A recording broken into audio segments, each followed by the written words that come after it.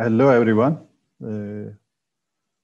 Nice to be with you. I am Professor Ahmet Uysal, Director of ORSAM Center, and we are following the Middle East for a long time. I'm a sociologist myself, but I also I am interested in international relations and Turkish-Arab relations and Middle Eastern affairs.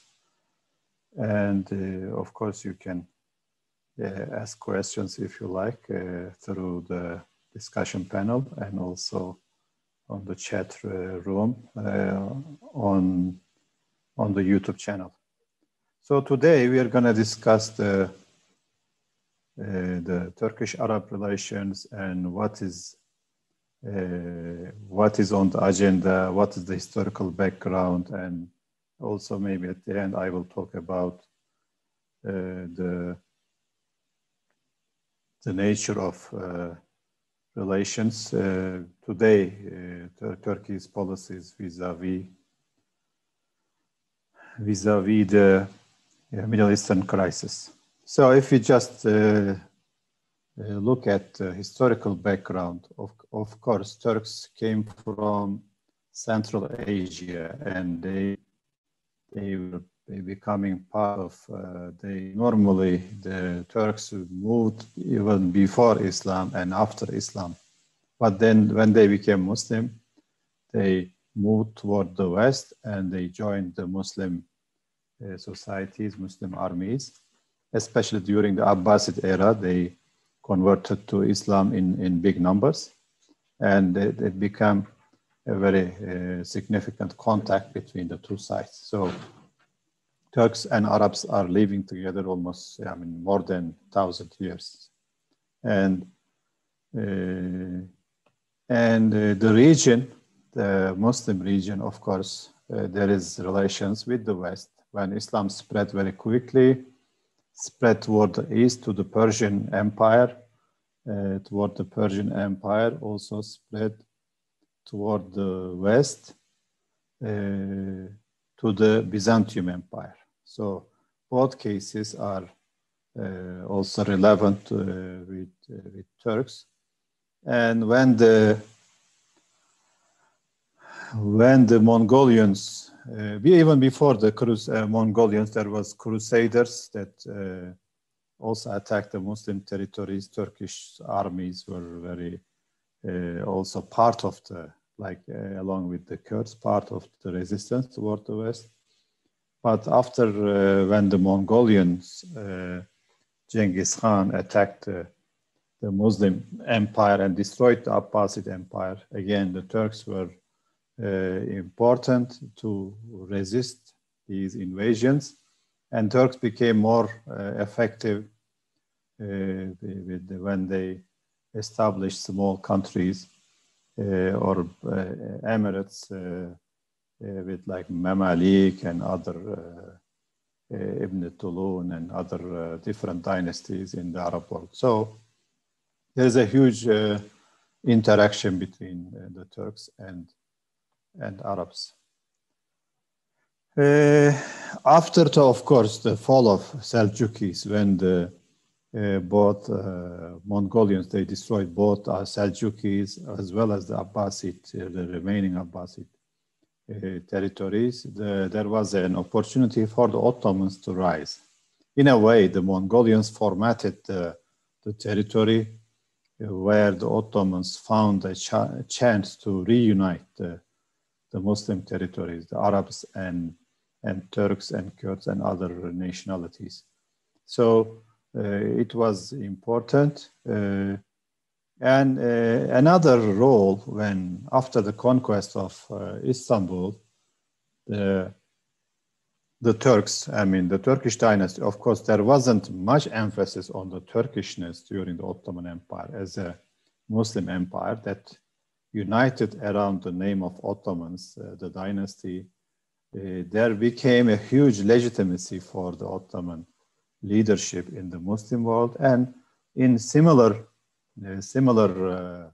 dates, similar timing, of course, there was kind of a deterioration or kind of losing the power of Muslims in the West, especially in Andalusia, in the Iberian Peninsula. The Muslim state there was weakening, and in the same time, the Ottomans were rising on the east of Europe and west of Europe. In a way, was kind of changing the balance.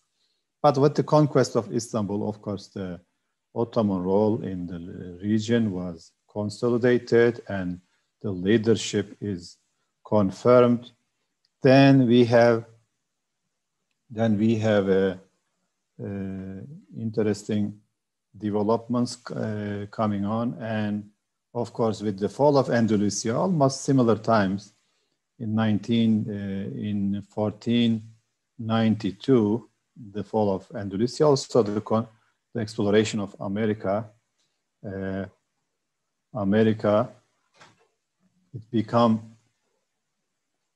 It become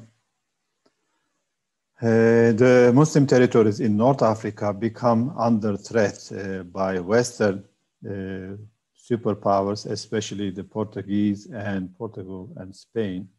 So Ottomans, they had a role to kind of at least to stop the spread of Western colonizers to the North Africa. And they also helped Muslims and even the Jews transferred from the Inquisition courts, which is oppression by Christian fanatics in Spain and Portuguese, to the either Muslim lands like Greece or in Muslim territories in North Africa, including Morocco. So about 500 years ago, the situation was similar to today's Middle East, where you have Western interventions and domination or attempts to dominate the region.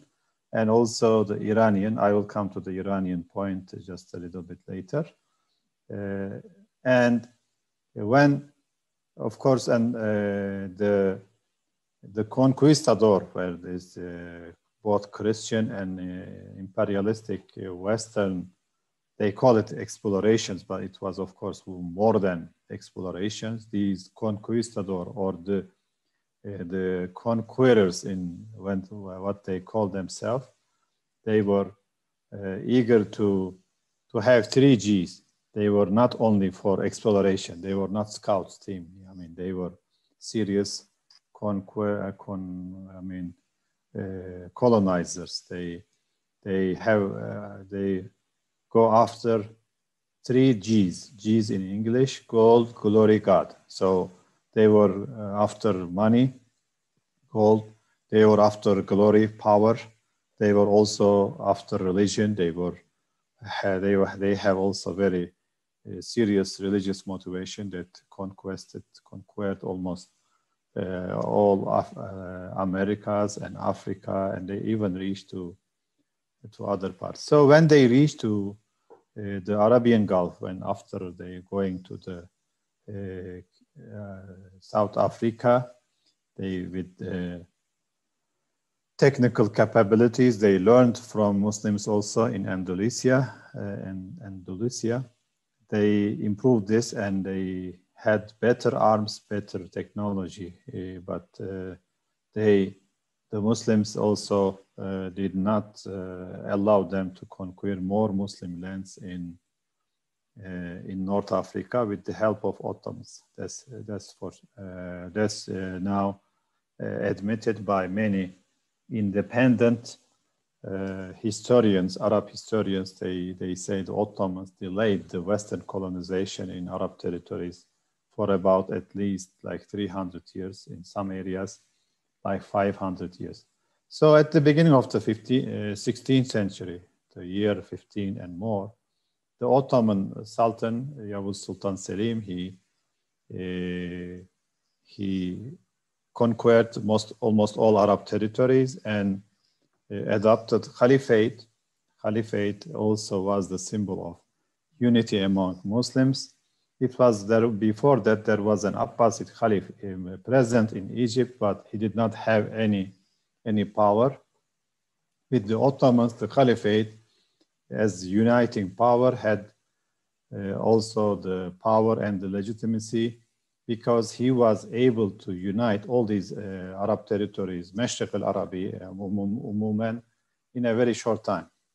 And some other countries like Libya and Algeria, especially Algeria, they volunteered to join the unity under the Ottoman umbrella, and they were admitted. And then after, with the Barbaros, Khairuddin, and others, the Ottomans were very influential in the Mediterranean Sea and in North Africa. They become very powerful. I mean, not all of the Ottoman territories were conquered by force. Some of the territories, like Algeria, they joined voluntarily to the Ottoman system.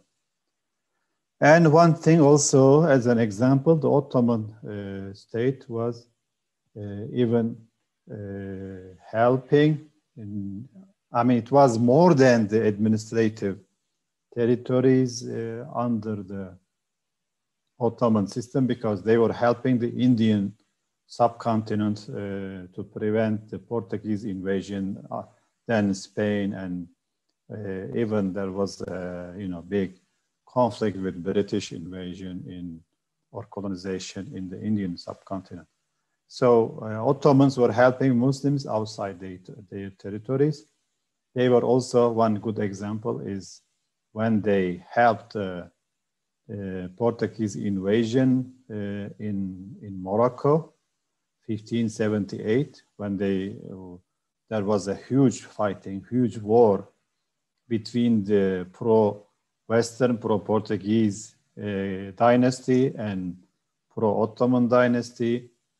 And even the Portuguese King Sebastian, he came to help his guy in Morocco, and the Ottoman army that moved from Algeria, they helped and they defeated these pro-Western camp in Morocco and established a stable government there. And it is an example that Ottomans did not rule Morocco, but they helped and protected Morocco until from the 1500 from the 16th century all the way to the 20th century. So it is a serious service to the unity or protection in a way of these Arab territories, Muslim territories, from Western colonization.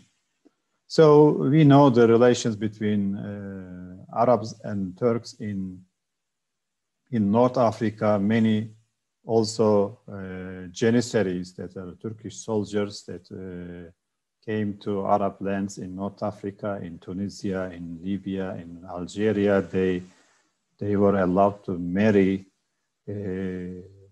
Arab women there, and they had also families, and they had a new generation of mixed breed, which is called Kulolu or Korolu. Arabs say they also use it in plural terms. They say Karakle in Arabic, but they were like common joint descendants of these mixing Turkish and Arab, and including, of course, Al-Amazigh, Al-Barbar. They did not distinguish the two, and with a good leadership, good neighborhood. So in this time, both Turkish and Arabs, they had a good contact, and we know. Especially in Egypt and Mashriq al-Arabi, they say the Eastern Arab territories, they had more intermixing, and that's why we have, for example, in Egypt, a lot of Turkish words in Egyptian dialect. Of course, we have more Arabic words in Turkish, and they talk about like 10,000 Arabic words, or even more. And despite the fact that Atatürk and his Kemalist tradition, they expelled many Arabic words from the language, but still many words remained. And we see the other side also, some Turkish words in Arabic accents like Dogri or Kopri or Terzi and some other words. So in the 1500s, the West was Arab world was attacked by Western colonizers, especially Portugal and Spain. And in the east, there was a Safavid Shia state empire that also attacked the Arab world. And again, Yavuz Sultan Selim, he defeated the Safavids and he prevented the spread of Shia sect in the Arab territories. And there was more than one fighting. For example, Kanuni Suleiman, he had to make two expeditions to Baghdad to take it back from the Safavid, because Baghdad was a critical location for both countries. And in the way, Ottomans also saved the Arab world from the Persian and from the Shia incursions in a way, a little bit similar to today's intervention. From one side, you have Western interventions in the Arab world, and also especially America and Israel. And on the other hand, you have an Iranian influence. And today, I don't know if Turkey is playing a similar role to work with the Arab people. But there is some similarities, of course. And the thing we know about the millet system, the Ottoman state was based on defining communities based on religion. This is known as millet system that tolerated also the coexistence of many different faith systems, but it also allowed, the thing is not very much known is that Ottomans also coexisted with other faiths like Shias and other groups, and especially in Iraq, in Lebanon, and even in Yemen, they had very good relations with the Shia communities. And even when the British came to invade Iraq, the Shia ulama, the scholars of Shia faith, also sided with the Ottomans. Similar situation with the Kurds and stuff. So the general story that we hear from some Turkish nationalists that Arabs betrayed the Turks is not very much true, because most of the Arabs sided with the Ottoman state in almost all countries, except for Sharif Hussein and some Arabian Bedouins that sided with the British.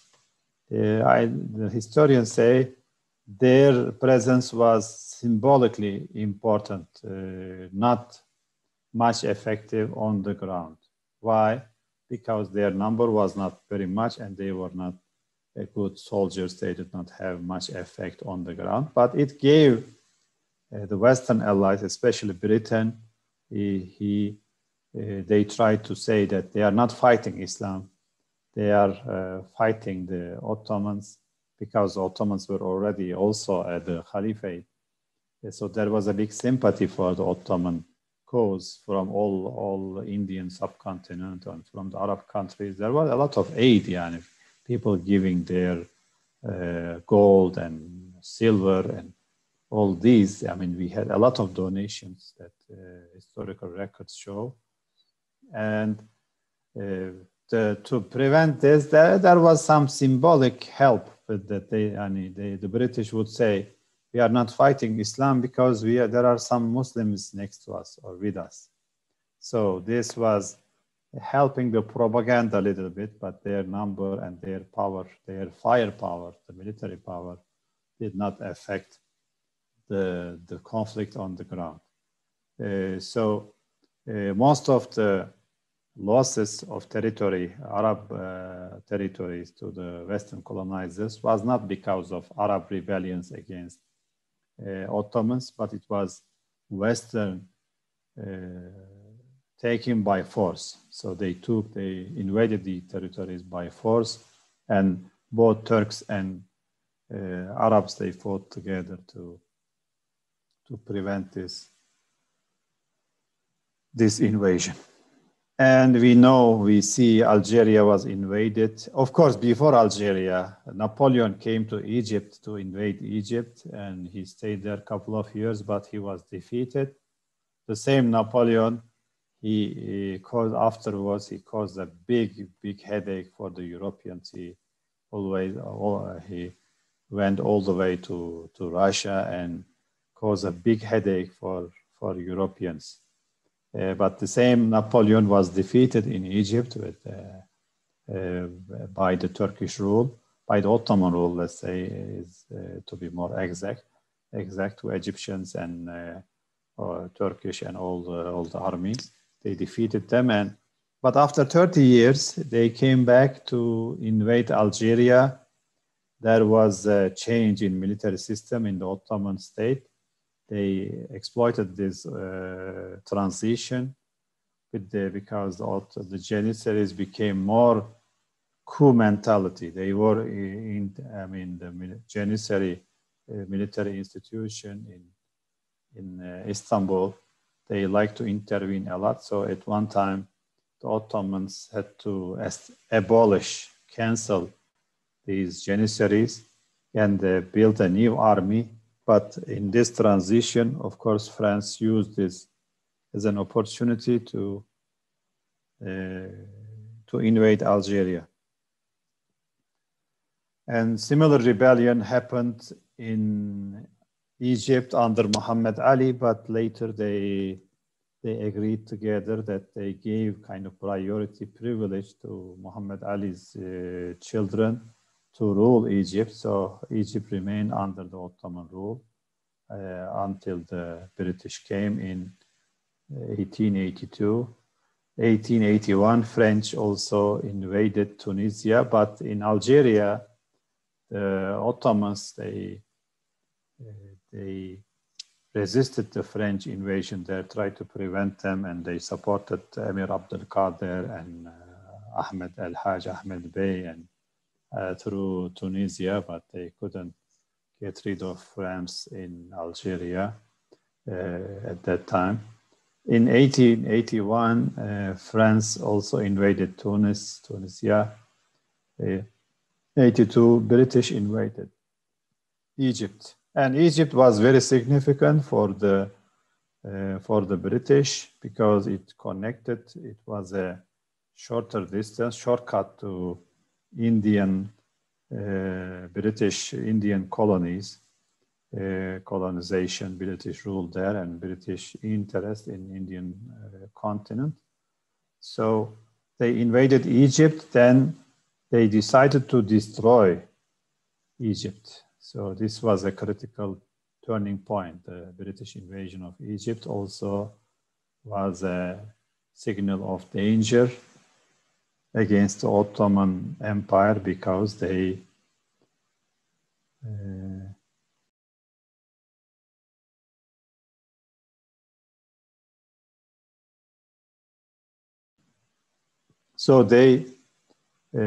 after the invasion of Egypt, the British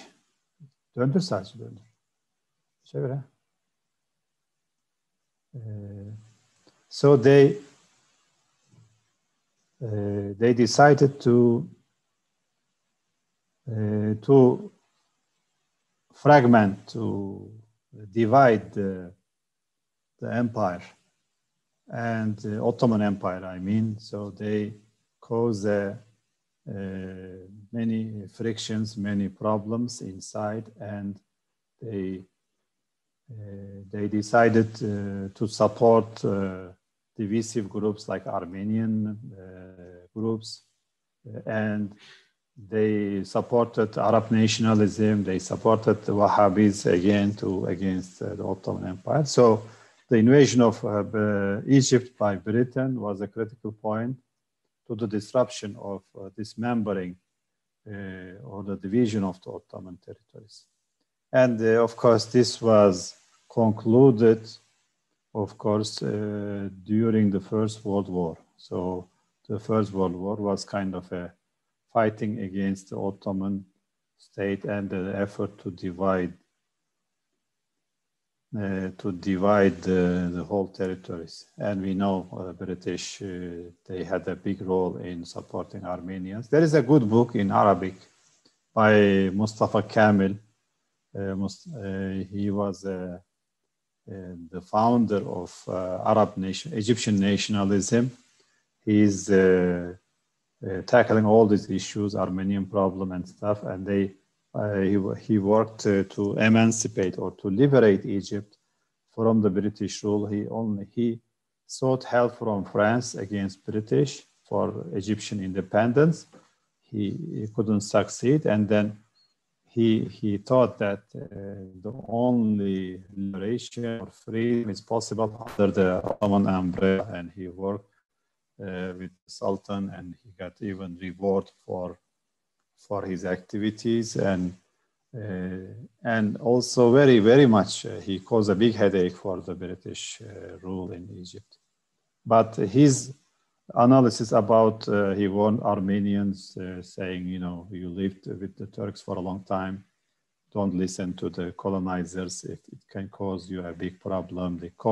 It also warned Arabs that you don't rebel against Ottoman rule, you live together for a long time.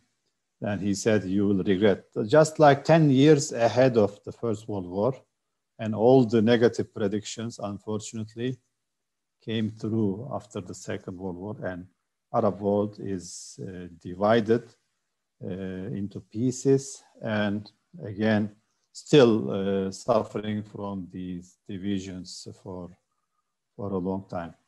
But of course, the Ottomans lost the war, but not because of Arab support for the British, but I mean, all the Western powers united against Ottomans, including Russia during the First World War. But of course, Russia was in a bad situation. It then withdrew from this alliance, but also weakened the Ottoman Empire during the First World War. So Arab territories were divided again by the colonizers. But one thing maybe we should mention is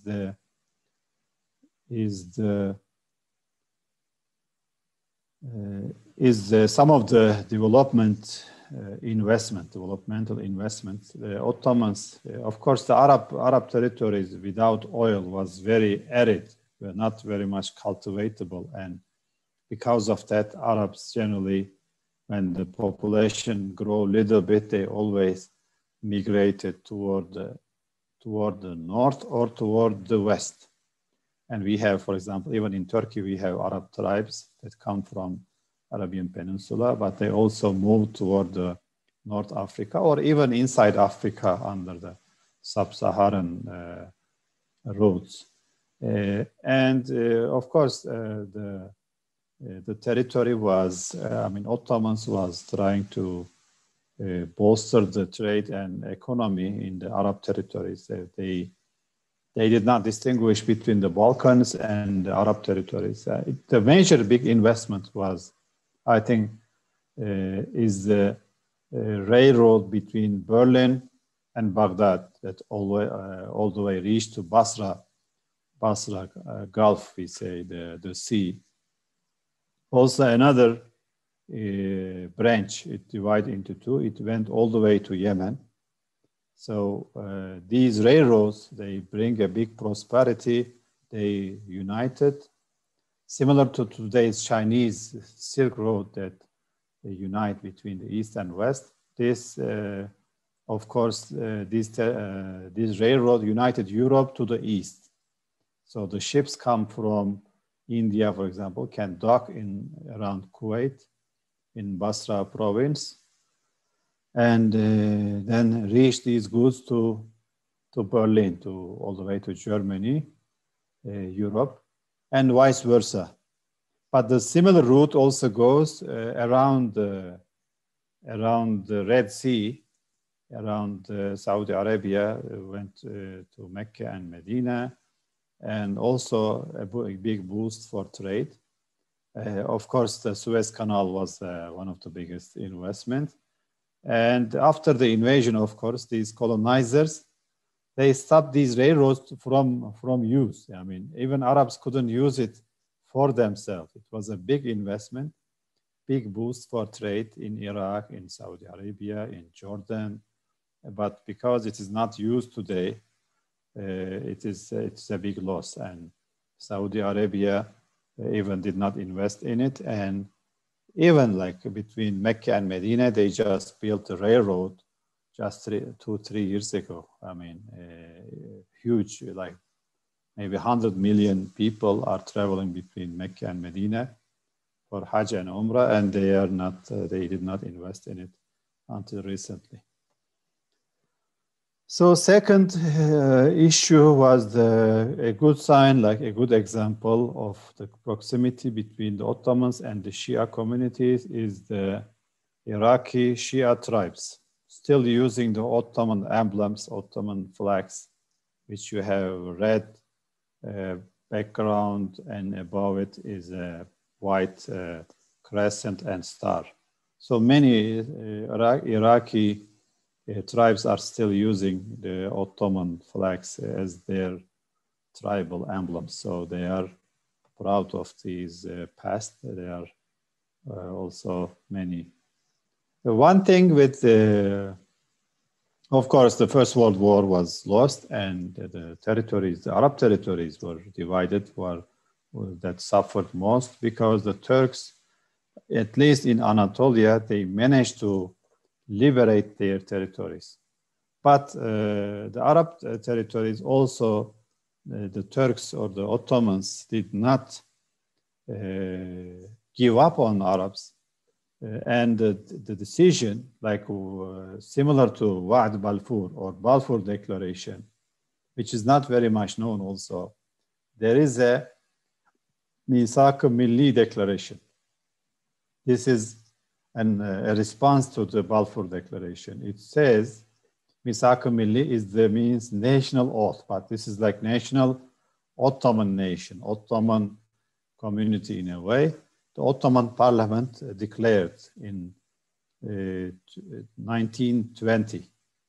It says, as one of the last decisions and resolutions in the Ottoman Parliament, it says the Arab territories that are invaded by the Western colonizers, it says the Arab communities will decide their own destiny. So this is very important. It is even, it gives priority to Arab independence, Arab freedom, because they consider them as brothers and sisters, over to retaking these territories. Even when Mustafa Kemal was asked about what we'll do with other territories, and he said their emancipation from colonization is more priority than to regain these and control over these territories. So this is very significant and is not very much known. I have a kind of an unorthodox perspective on the history, because our history also was distorted by some Western intervention, also plus some nationalist readings, which doesn't reflect the reality. But this is a major text, Misak Milli is there, and it is, even the first sentence starts with the Arab community's freedom. So see the priority given to the Ottoman Parliament, to the to the Arabs. But what happened was the Arab territories remained under invasion for a long time. Turks were able to liberate Anatolia and they established their own state, but Arabs couldn't do this. And after the Second World War, of course, maybe there was a chance to unite, to reunite, maybe in a different format, not necessarily in the Ottoman format, but the Turks, the Kemalists, they turned toward their faces toward the West and they did not pay attention to the liberation movements in the Arab territories, and they neglected the Arab world mostly.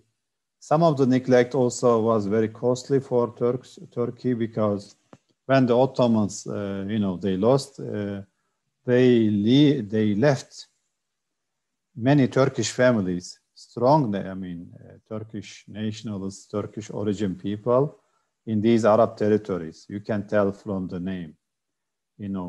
Çorbacı, Kaşıkçı, even maybe from this origin. And some of the, you can tell from the names, and some even you cannot tell. Turkish names are Kahveci, Çorbacı, all G's are in Turkish. If you have G, it means it is related to business. If you have, for example, Izmirli or Tunusli or Şamli, it's nisbat, it's relation to the location. Li is the location. G is for the business, either producing it, or kahveci, maybe producing kahwa, or can maybe delivering kahwa or making kahwa. So these names even a good example, but the remnants of the Ottoman population in the Arab world were neglected. They were very influential. Some of them were very educated, qadi or alim or scholar, judge or businessman, or maybe even a statesman, had a big capital, intellectual, social, and even financial capital maybe. But the Turks knew Turkey did not invest in them. They only focused in the West, and these Turkish people who lived in Arab territories of course, in a couple of generations, they become Arabized. They could have been like the dual nationals. They could have been a big bridge between Turkey and Arabs. Of course, we lost that advantage. And still some people know, even I saw in Egypt, some families, old Turkish origin families, still speak Turkish.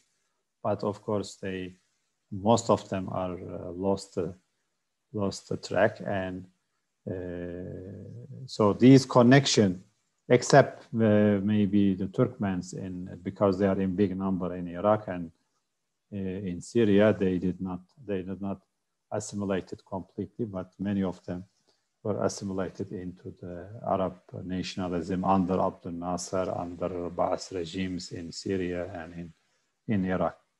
So to cut it short, we had a very interesting relations and potential reflected by these new, and we know that similar movements for independence that were taking place in Anatolia. At the same time, we see similar movements in Palestine, in Iraq, in Egypt, for independence, but they were not very successful, because especially Arabs have oil and stuff. So the Western borders that divided the Arab territories remained almost more or less the same, and now you have 22 countries in the Arab League. So it's very much weakened and divided position. Of course, to fight these Western intervention and colonization, direct and semi-direct or indirect. Yeah, in Algeria and in Palestine, the colonization was direct. but in other countries it was more indirect. And Abdel Nasser, he tried to unite Arabs with the nationalistic perspective. Of course, you have also Islamic groups like Muslim Brotherhood. They wanted to unite the similar territories under the Islamic umbrella. And I think the mistake, two problem with Abdel Nasser, he wasted time. He could have make peace with Muslim Brotherhood and can be strong inside, because he always tried to fight with Israel and Western colonization. But internal struggle made Egypt weak. But second problem, with his popularity and his charisma, he could have turned Egypt into a democratic country, and he could remain on top of Egypt as president, as leader for his life. I mean, he had this credit, but he did not choose to turn to democracy. He even destroyed the other present democratic processes. And these nationalist process, of course, without performing, without achieving anything, they weakened economically and then militarily, and then later on, of course, socially. So he could have worked with the society better, but instead he chose to oppress Muslim Brotherhood and other opposing groups. He weakened Egypt. I mean, at the end, he could have made normalization with them and did not waste maybe energy, but it is his decision. We cannot do much. We cannot just interpret it.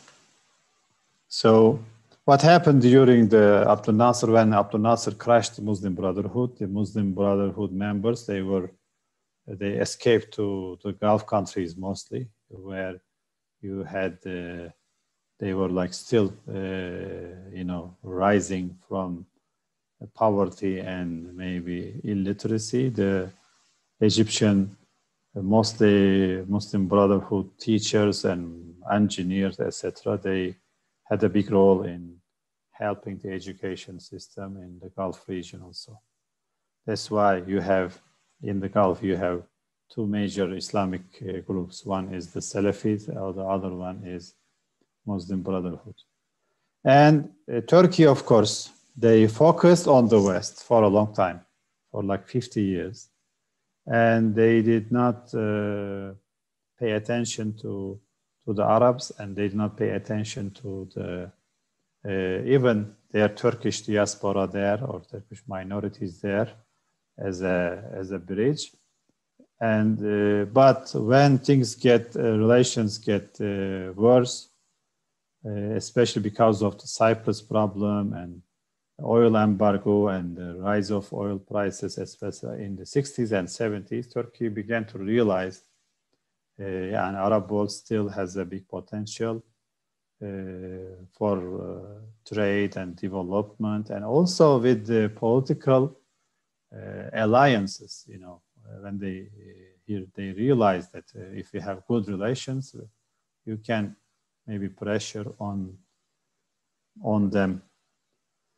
And we know Habib Bourguiba, in Tunis, he repeated the Kemalist model, and he also applied a huge, very strict secularist project.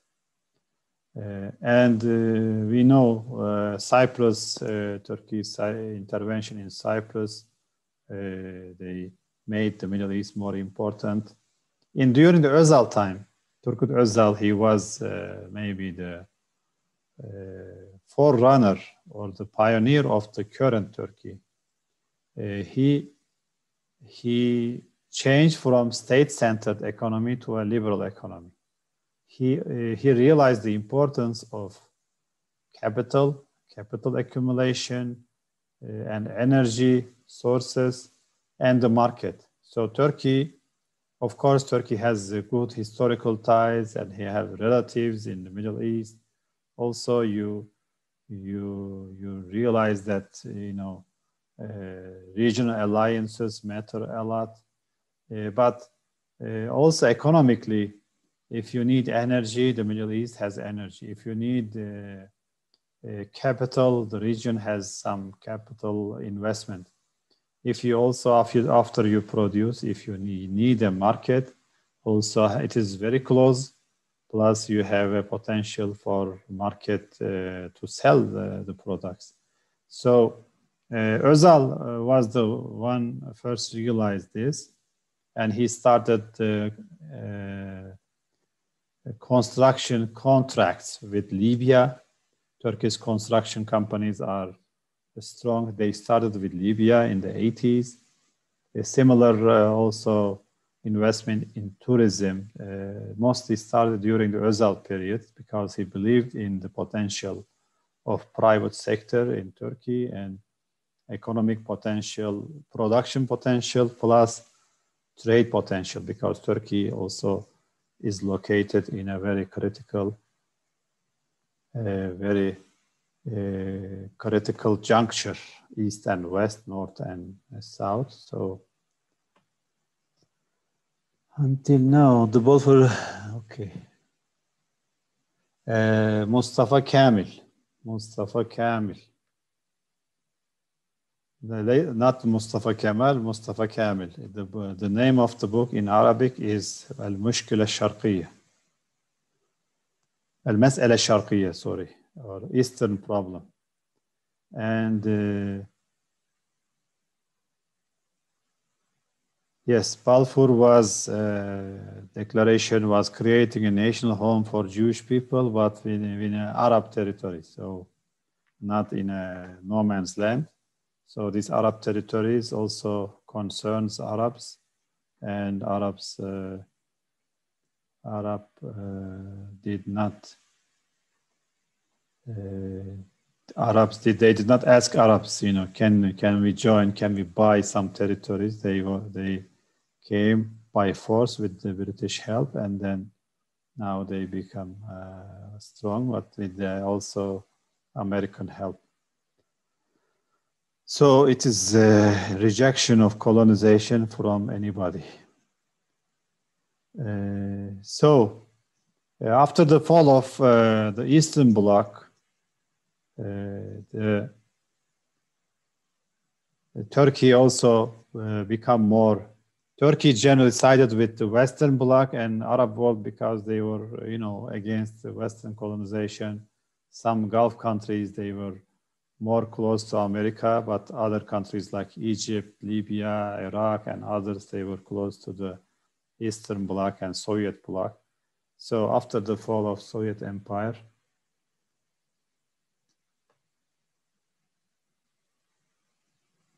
just 1 second, my friends.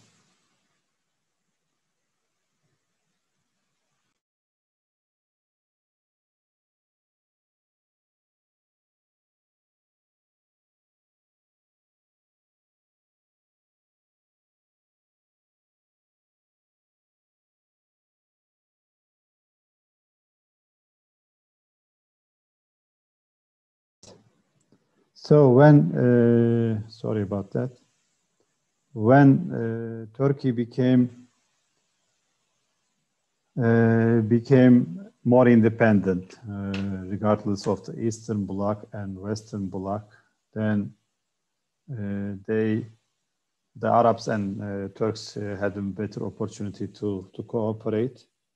But because Turkey was struggling with the terror and also political instability inside, Turkey wasted the 1990s and military coup, etc.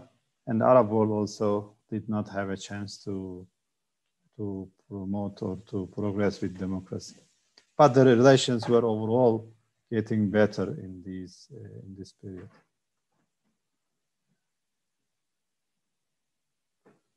Touching upon opposition with all the background priorities, your view on having a community political Islam and democracy. Second, in the current world, Turkey is closer to EU. And Turkey is, I mean, it's a unique model. I will come to the questions. Turkey has, in a way, unique mix of mixing Western ideals and principles as well as keeping the Islamic tradition. And I don't accept or buy into the claiming Turkey is political Islam. Turkey is not a political Islam. Turkey is can be considered more like Christian Democrats, is more like Muslim Democrats, and is still under a more secular rule, but is benefiting from these historical ties and normalization with neighbors, with Arab neighbors, with history, with even its own society, with Kurds and other richness in a way. Turkey is making peace with them, and this is causing success instead of friction. So when we consider Egypt, for example, that fought with the Muslim groups, either politicized or not, is wasting a lot of energy, and Turkey is not wasting much energy on this. Of course, there are some rebellions and issues, etc. Anyway, let's like 10 minutes or so, let's focus on Turkey's relation during the AK Party period, and the question also fits very well. During the AK Party period, Turkey democratized and developed economically and politically, and also open to the neighborhood, to the region. So we can call this in a way both tahrir. I call it in Arabic tahrir wa tatbi'a. Tahrir of the tahrir, which is the liberation of society and politics and economy, which I mean, some countries. Some people think, I also talk to the Arabs a lot, they think Erdogan is doing everything, or AK Party is doing everything, or the government. It is not true. The success comes from enabling society, giving them power, giving them the opportunity, so society serve itself. So one side is liberation, one side is normalization.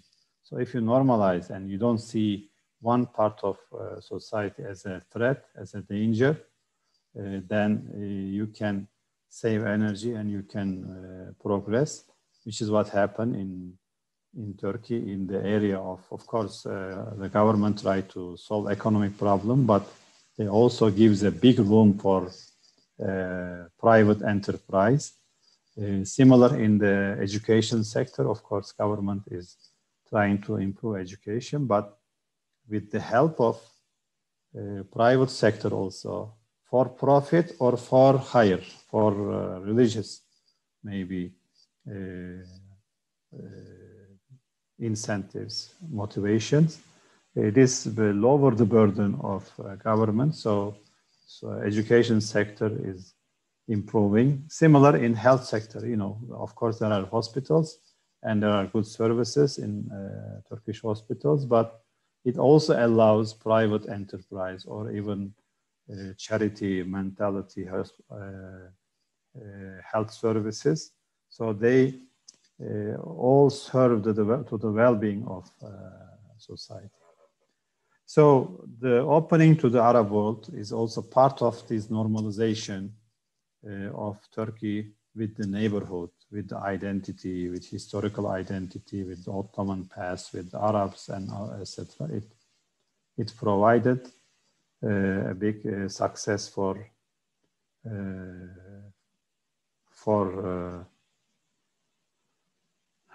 Turkish society. So in this period also, Turkey pay attention to the Arab world for investment, for market, for also cooperation, and sees, especially after the eruption of Arab Spring, Turkey not try to promote democracy, but when people rebelled or people protested in big numbers against this oppressive government, Turkey sided with democracy rather than siding with like this party or this political Islam.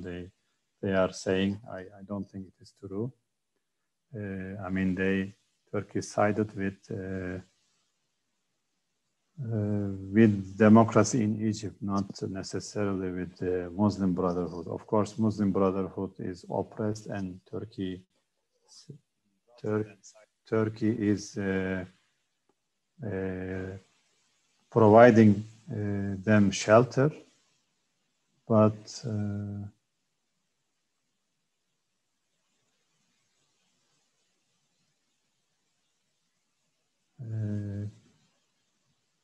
bizim teknik abi şeyde soruları açmamışsınız YouTube'da. Sohbet kısmını açın isterseniz. Soru sorabilsin arkadaşlar oradan seyircilerimiz de. Gerçi. Tamam, çok sıkıntı değil. Hocam şey açık ama YouTube chat açık normalde. Tamam, sorun değil o zaman. Aynen. Okay, so we also Zoom'da da arkadaşlar var. So when the Arabs decided to have democracy, of course, Turkey morally sided with democratic demands of Arab people, because Turkey developed with democracy. There is a interesting connection between democracy and development, between democracy and independence. So the weak regimes are dependent on the West or even the East, doesn't matter as much. Like if you are weak inside, you need a foreign support of America or Israel or Russian. If you are strong inside, you don't need to give concession to big powers, big interests. So you can make yourself stronger. So this is the dilemma. So when Turkey also suffered from multiple coups, military interventions in the past, so Turkey was very conscious, and you know Turkish people also resisted by bare hands, and I was also part of it when the Gülenists, they tried to take over the power, and I even took with my family, took to the street.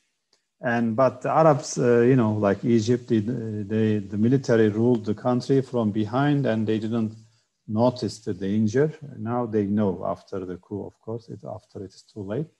But in some countries like Syria, the people did not even given a chance, even though they toppled the Assad regime, maybe even more than once.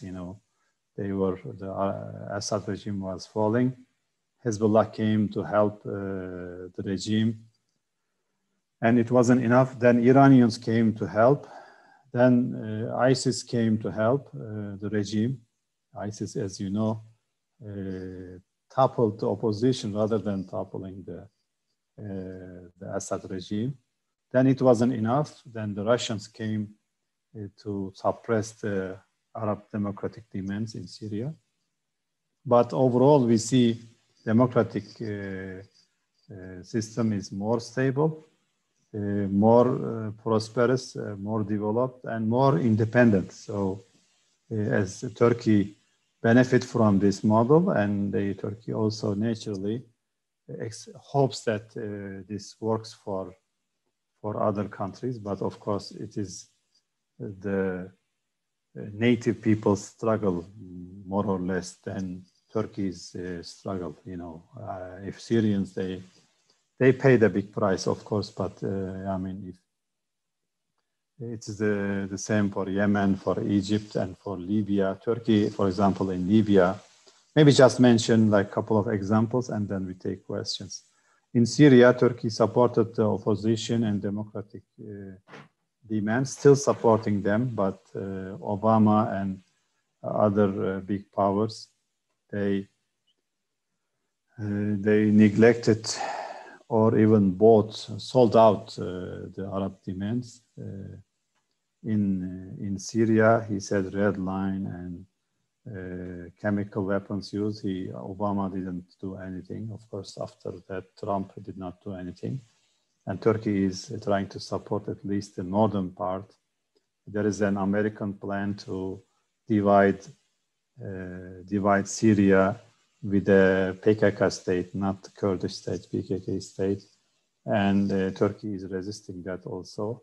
with also trying to stabilize these regions, try to improve these areas with financial support, and also transferring some of their expertise in education, in health sector, in economy to these Turkey-controlled areas. But Turkey is not controlling them 100%. Turkey is providing the major umbrella, but the Syrians trying to learn how to rule themselves with local government, etc., in the Turkish-controlled areas in north of Syria. But we know east of Euphrates River, the PKK, PYD, allied forces invade these fertile grounds, and also there is oil there. America is helping them to control oil, and other parts also Assad regime is controlling. So Turkey is for the unity of Syria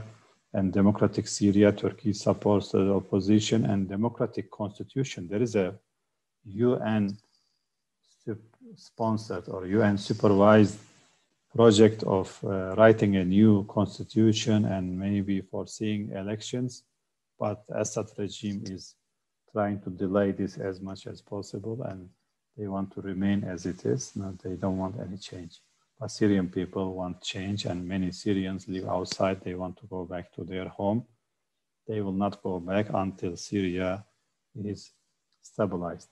So if we focus on Iraq, also similar things, similar principles at work in Iraq, but Iraq is more diverse, have Arabs divided as Shia and Sunni. We have Kurds, we have Turkmens in Iraq. Turkey tried to have balanced relation between all sides, among all sides, and have no problem with Shia majority, but Iran trying to control the Shia majority in Iraq with militias and with also political pressure, with some political parties also allied with Iran.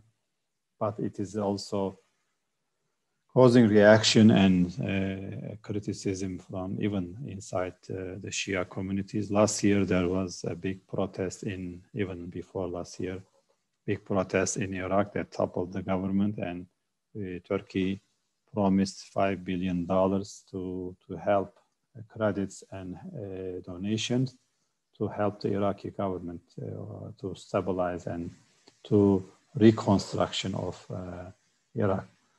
And with the Gulf region, we had normal relations with the Gulf, but when Arab Spring happened, especially the Saudi Arabia and United Arab Emirates and Bahrain, they were afraid of the future of their regimes, I think, more than necessary.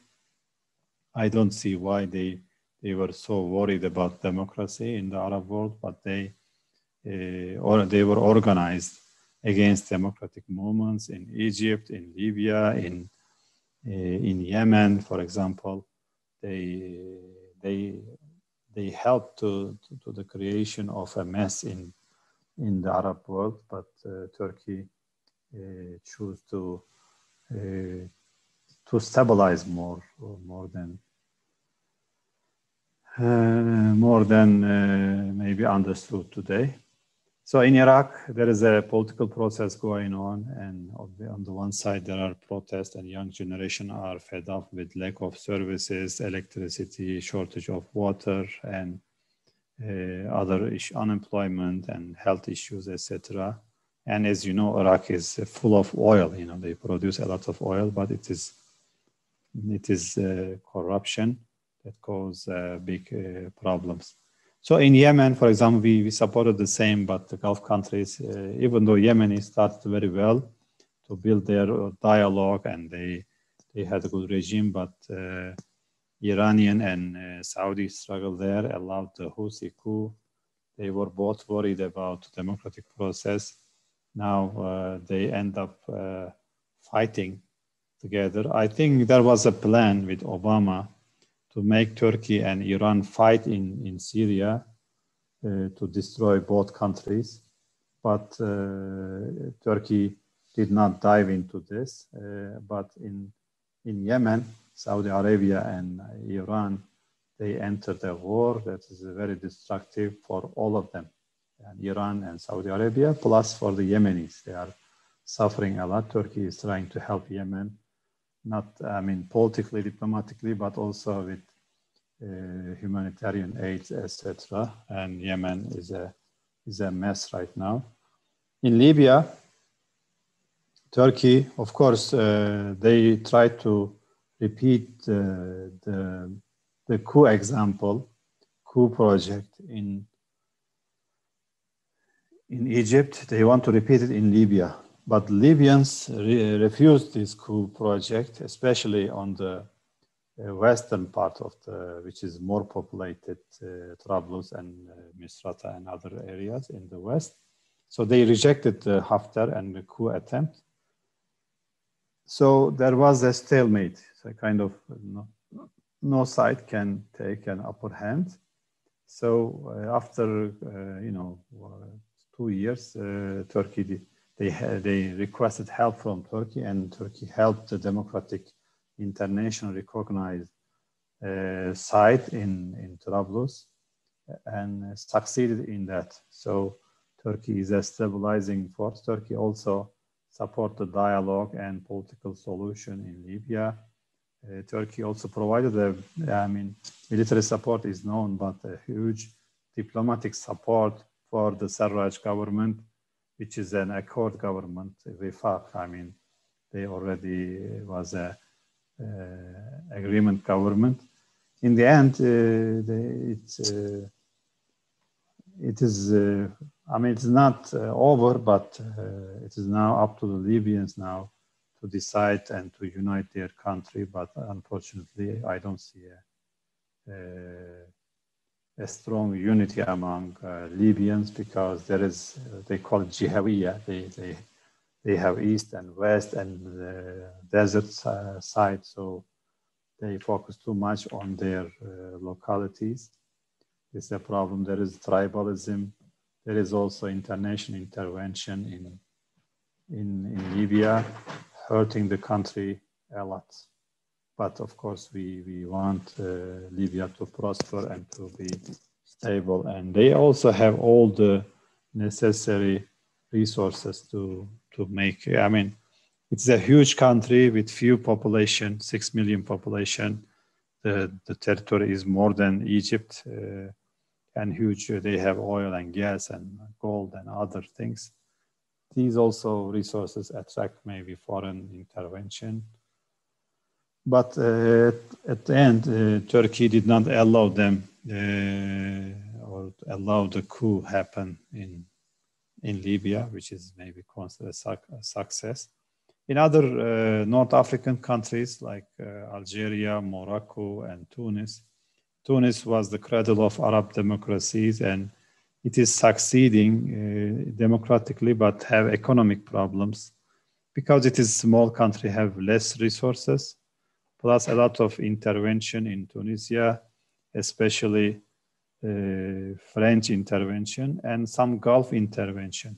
They try to depict Turkey as siding like An-Nahda and Brotherhood, and this is not particularly true. Turkey has good relations with everybody. For example, the former president and his rule, Sipsi, was a secular man, but Turkey had good relations. Sometimes you hear a propaganda that Turkey only works with Islamists. This is not true. Turkey works with all democratic and legitimate governments.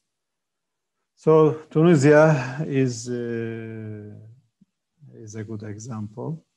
Turkey has good relations with Algeria historically also, but Algeria is too much under especially French intervention there. On the one hand, they want democracy. On the one hand, they want full independence. There is a struggle inside Algeria between the two sides, but people also get tired and they want more services, more development, less unemployment, etc. So Algeria also has a very good potential for development. and Turkey also has good relations with Algeria, similar to Morocco. Morocco chose a reformist line of development rather than revolution.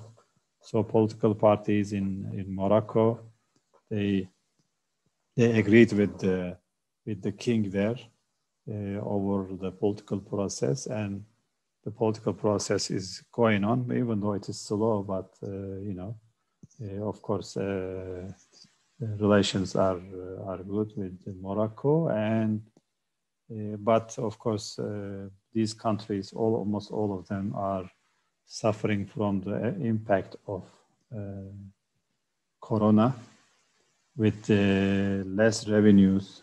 Especially Morocco and Tunisia are dependent on tourism. When tourism was interrupted, they suffer from the lack of revenues, and it's a big issue now. But we are working with Algeria and Morocco and Tunisia to solve the Libyan crisis, because they are also affected by the Libyan crisis and Libyan instability.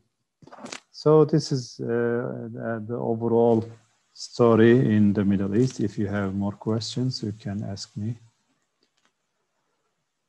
And we want to try to answer.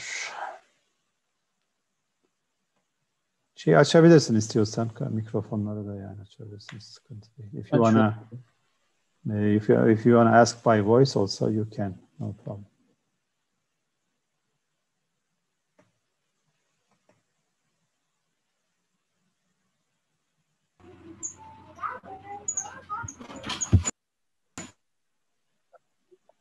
Yes, if you want to ask question by voice also, go ahead. I use this time in ORSAM. We also have other programs, training programs and panels in Arabic, in English, and in Turkish. You can also follow them, and we will publish one magazine on daily Middle Eastern affairs in Arabic students. We are gonna have an Arabic magazine on current Middle Eastern affairs. We will have, you know, other activities. We have now Istanbul branch also very active. So you can join these activities. So if you want to ask by voice or by writing, both are fine.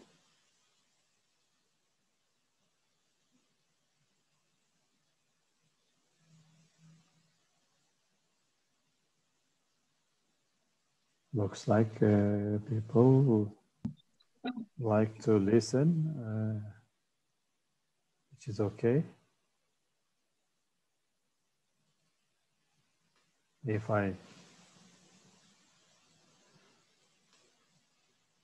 I continue maybe 5 minutes, and then we can close it. Of course, the PKK issue is very much asked. Turkey is not fighting the Kurds. Turkey has the biggest number of Kurds, and especially the half of the Kurds are voting for the current AK Party government, and the other half is voting for more ethnic line. So Turkey also has they have a region in Iraq. It's called Kurdistan Regional Government. Maybe in Istanbul there are as many Kurds as in this region, but in Turkey we have, of course, a lot more than Kurdistan region. So sometimes they pretend to be the representative of Kurds, but Turkey has more Kurds than other countries. So Kurdish, when you talk about Kurds, the Kurds in Turkey are more have more to say, because they are in bigger numbers. Secondly, there is a debate about There is a debate about the Gülenists. They are also active in the Arab world. They are trying to hurt the relations between Turkey and the Arab world. They always, now they have websites that curse Turkey and even the history. Unfortunately, I mean, these are like Turkish people, but with political gain, they are using all the means to use against the Turkish state and Turkish government. What happened was they were a religious group. They said they are like civil society and they work fine with the current government, but they also work fine with other governments. But all of a sudden, they want to take power in their hands, the whole power. And while they were saying that they are not political, they are not involved in politics, then they want to control the power without any election, without any legitimacy.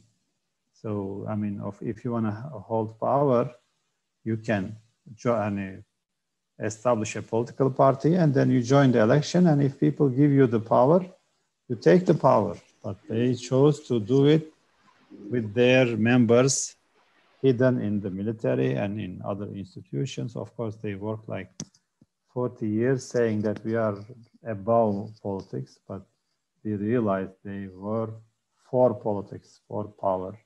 Of course, in the name of big powers, they are their leader in living in America and directing them from outside. And they have an Arabic propaganda also that's affecting our maybe perception a little bit with the Arabs, but Arab public opinion also knows that there are, Turkey is criticized for not listening to the impositions. If they listen to what big powers say, like Egypt or others, they said, oh, this is a very good guy or something like that. So when you resist, you become a target. When you are strong, you become a target. This is kind of natural, but at least we should see the real picture. It's not, I mean, sometime in the West, they criticize Turkey not being democratic, but they welcome very authoritarian leaders in the White House, and they praise them, and they said, this is my favorite dictator and stuff. So they have, the West has a double standard on democracy. They say they like democracy, but they don't really support democracy when it doesn't fit to their interest. And as I said, there is a relation between democracy and independence. So the big powers who want Turkey to follow them doesn't like to have much democracy because it makes Turkey more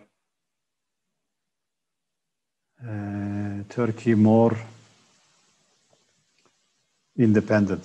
So sometimes it resists, sometimes it accepts, but they have to deal with Turkey as an equal partner rather than impose their decision. Russia was the first to realize this fact. I think now, like yesterday,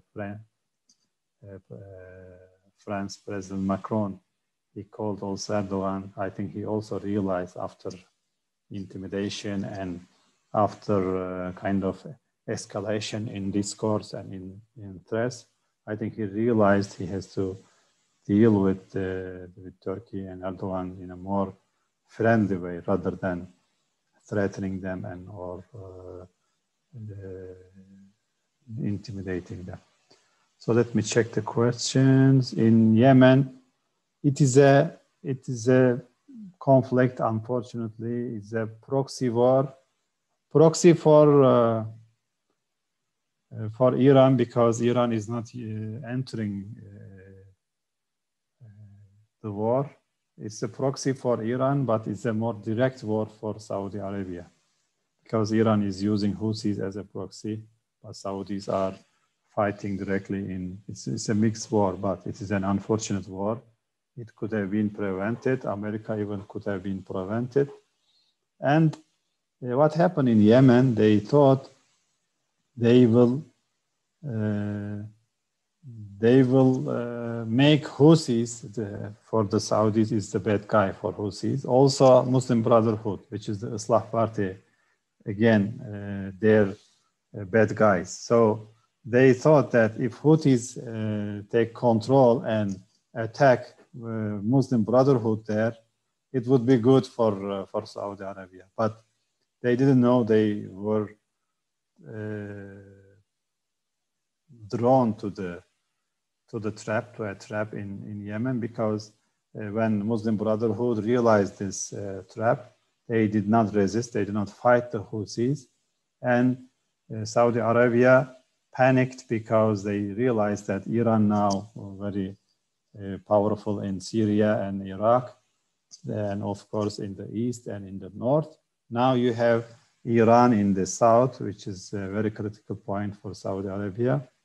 And Saudi Arabia pushed the panic button and felt to intervene to prevent this siege, at least by Iran.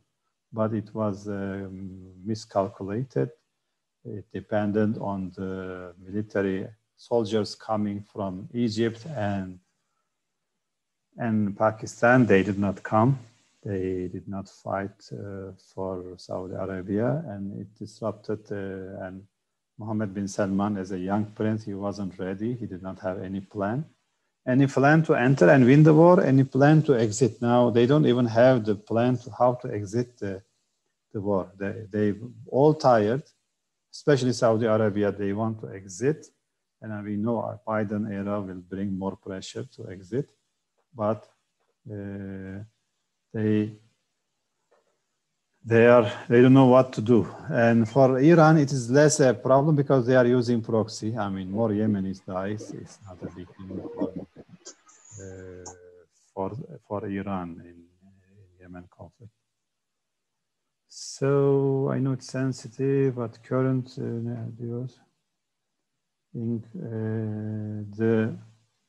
the situation improved a lot for the Kurds in Turkey. It is, I mean, Turkey's problem is not like it's not an ethnic problem. We had a overall problem with the lack of democracy, enough democracy. Now the democratic credentials, democratic situation improved. There is a big improvement for everybody, for the Kurdish people, for economy, for freedom, Kurdish language. And sometimes it's mixed out, you know, when people suffer, everybody suffers. And most of the Kurds now realize that. So this is the answer for the Eloa dos Santos Parado now. All countries, including Turkey, are as well rationalists. They are just care about, of course, everybody has to care about cost and benefits, and Turkey is not an oil country. They can spare billions of dollars for nothing, so they cannot. So it has to, also when you are democratic, you cannot play adventures, you know. You have to give explanation to people, to your people, because you are using their own money.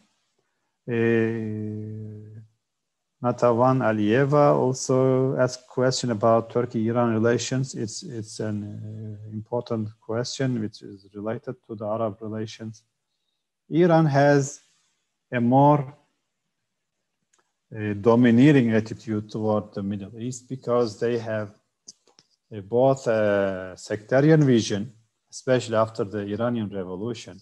Before the revolution, they were, I mean, allies. They were working fine together.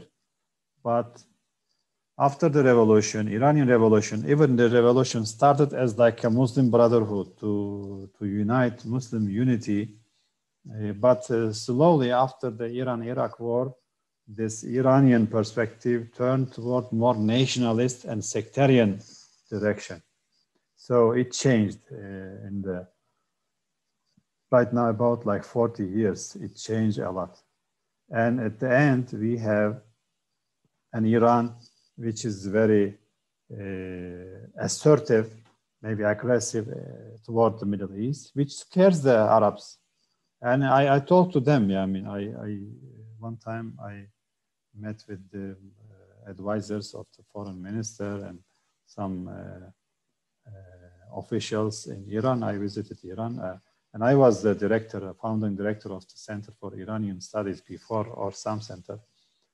And we told them, I said, I'm scaring the small Arab Gulf countries. It does not serve your interest. I told them. I said, you are pushing them toward America more, or even Israel.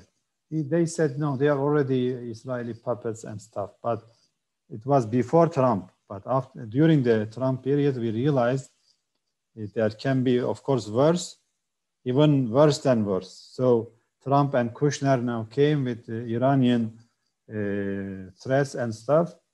They became more Israeli allies and this normalization, etc. So Iran also hurt from this. I mean, but I don't think Iranians. I mean, there's some voices slowly understand that, but I don't think there is enough voice to express common sense. And we hear sometimes from Iranians, they say we can get along in the region, we can have dialogue and stuff, but you need to show it as an example, because Iran is a big country. Some of the Arab countries in the region, its neighbors are not even a million. Iran is like 80-something million. So people are worried. I mean, the Iranians did not understand that.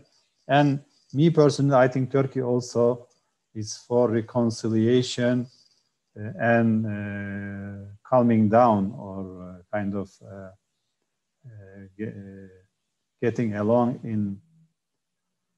in the region, dialogue between Turkey and Iran, Turkey and Arabs and Iran also. So we can live together, but these conflicts make it more difficult.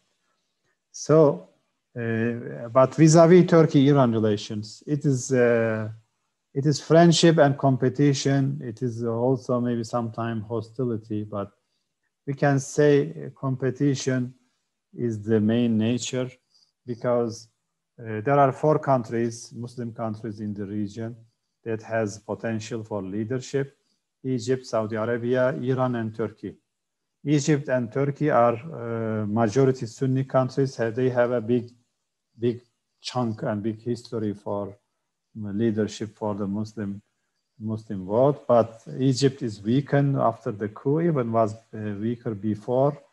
And Egypt cannot play this role today. Egypt and Saudi Arabia also has a competition for the leadership of the Arab world. So this is another competition. When the coup happened, I said Saudi Arabia supports the military coup in Egypt because they want weaker Egypt. They don't want Egypt to be strong and to compete with them. And Iran is a Shia majority country, and they have a different agenda, different kind of minority psychology. They have historical Persian Empire, implications. They also don't take these countries very seriously. They say these are small countries, we can influence them. Iran also using proxies in many Arab countries, like in Hezbollah in Lebanon, Hashd al-Sha'bi in Iraq, and also trying to control, affect the policies in these countries through these proxies, which sometimes have arms, sometimes have political parties, sometimes have civil society institutions, and they have very effective position. And of course, these Gulf countries have also Shia population. They are very much worried about these Iranian activities. They are like, are they gonna rebel one time, or are they gonna use Shia against these governments? So they are very much worried. I mean, this Turkey needs energy and buy some energy from Iran. Iran has a significant Azerbaijani people, Turkish people also speaking Turkish. We feel strongly with them, and we don't also feel hostility against Iranians, but the regime is a little bit now kind of unnatural and using almost all tools, all potential. I mean, Iranians are good in details, but when you stretch out general policy, let's say Syria policy, on the wrong basis, doesn't matter how good you are in the small tactics, you know, the overall strategy, even some now political leaders like Rafsanjani's wife and daughter, I think, and Ahmadinejad, you know, they criticize it. The Syria war was not worth it. But after you enter in a wrong war, how good in small tactics doesn't matter as much. You know, they destroyed Syria. They also destroyed their sympathy. I mean, it's going to take a long time for Iran to correct this image. So Turkey's relations with Iran is normal. It doesn't reach to the conflict. I mean, we can see it's a competition for a regional role, and plus Turkey-Saudi relations also very significant. As I said, Saudis, they were afraid of democracy. They supported the coup efforts in Egypt, in Yemen, in Libya, and they also they didn't want to help democracy in Tunisia. But at the end, Turkey, even though they are a little bit hostile toward Turkey, Turkey did not adopt the same attacking mode towards Saudi Arabia. Slowly after of course, when the Trump and Kushner came, they gave a big boost to Saudi leadership. Of course, they got their money from Saudi Arabia. And now people, after Trump is out, they began, I think, to more normal relations, more acceptable relations with Turkey, because Turkey is there. You cannot ignore Turkey. I mean, just like Macron, he tried to intimidate Turkey and bully Turkey. And when you don't be afraid, they have to deal with you as a normal partner. I think Saudi Arabia also realized Turkey is needed and is an important factor in the region. They have more problems with Iran. So I think even against Iran, they need to have normal relations with Turkey. There are some signs things may, especially after the normalization with Qatar, I think Saudi Arabia will have better relations with Turkey also. So that's almost. Saudi Arabia thought it is Suraya, where is she from? I want to know also if you can write. I mean, they claim to be the leader for Muslim world, which is fine. I mean, everybody can claim it, and it is everybody's desire. But I mean, every role has expectations. You know, if you are leader of, if you want to play the leadership, you have to be sensitive to Muslim issues. You don't need to rush to normalize with Israel. You don't need to support, anti-Islamic activities or things that hurt Muslims. Doesn't fit to the leader of the Muslim world. So Saudi Arabia, even when the relations between Pakistan and India, they promise to invest in India 10 times, I think, more than Pakistan. So how does it fit to the leadership? You need to invest in, if you are claiming the leadership, you need to be strengthening the Muslim neighbors more than its adversaries.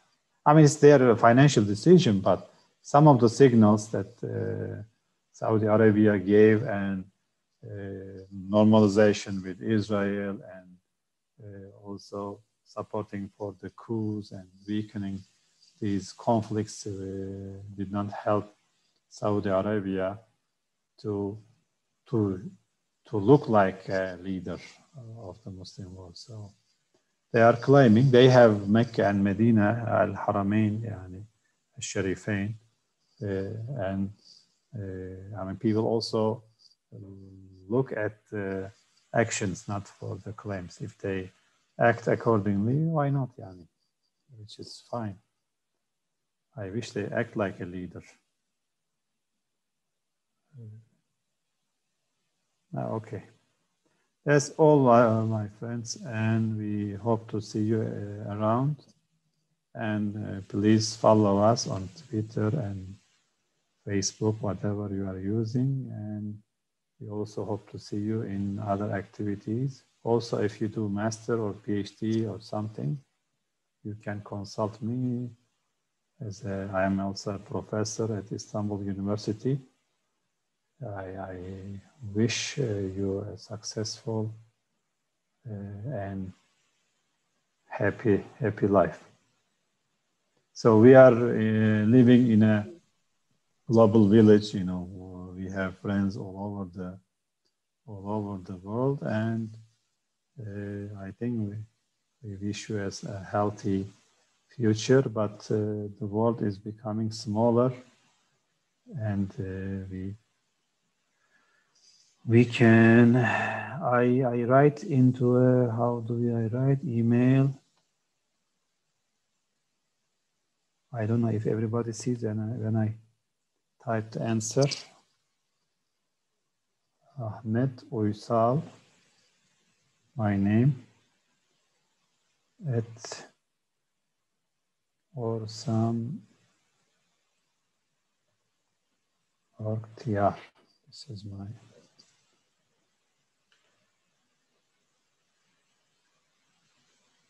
survive. I have also Gmail. I'm writing it here. So best luck, and hope to see you again. And as I said, the world is small, and you don't know where you meet as another one. And see you later. Ma'asselam. Görüşmek üzere. İyi günler.